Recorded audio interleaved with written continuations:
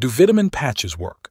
From the time of the Flintstones to today's gummies and chocolate, vitamins have evolved in various ways.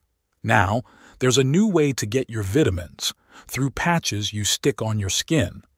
These vitamin patches, also called transdermal patches, are easy to find online from places like PatchMD, PatchAid, NutriPatch, and many more on Amazon and wellness-focused websites. They say their vitamin formulas, which the FDA doesn't regulate or test, go directly into your bloodstream. Most of these companies say the patches are great because they avoid problems like food allergies. But here's the catch. There's not much proof that these patches actually do what they claim. So, does vitamin formulation matter?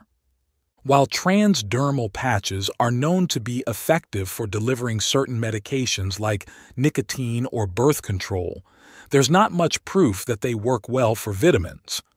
Our skin has 7 layers, and most topical products, like skincare items, only go through the outermost layer called the stratum corneum.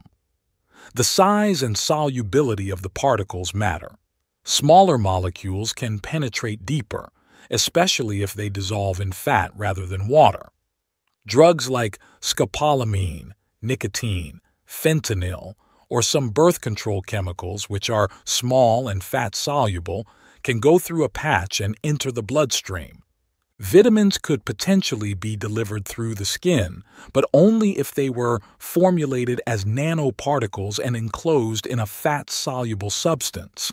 The challenge is that, since vitamins aren't regulated by the FDA, it's hard to know if the patches contain these formulations.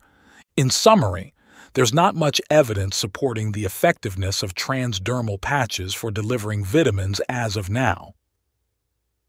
Clinical research raises further doubts about vitamin patches. The idea of using transdermal vitamin patches is interesting, especially for post-operative bariatric patients with limited stomach capacity. These patients could benefit from getting vitamin supplements through the skin. However, a study tested serum nutrient levels in patients using a multivitamin patch for 3, 6, and 12 months. At the end, 19% of participants had vitamin D and B6 deficiencies, while others developed deficiencies in vitamin B1, folate, and zinc. Another study on bariatric patients using patch-delivered multivitamins also showed vitamin D deficiencies after a year. The only positive finding so far is a small pilot study with 30 healthy adults, demonstrating successful administration of vitamin D3 via a patch, and improvements in vitamin D status for all participants. So, is there a potential for harm? It's important to know about the potential toxicity of some vitamins in excessive amounts. However, concerns about overdosing through vitamin patches might not be a practical worry. We decided to try the patches ourselves but had a nightmarish experience. Our micronutrient test before and after using the patch showed no change, and some of us experienced a bad reaction to the adhesive of the patch, leading to contact dermatitis. Based on this experience, we suggest that there is a lack of research behind vitamin patches, considering them more of a trend that needs evaluation and research. We advise consumers to be cautious and stay away from such products until more research is conducted. So, what does this mean for you?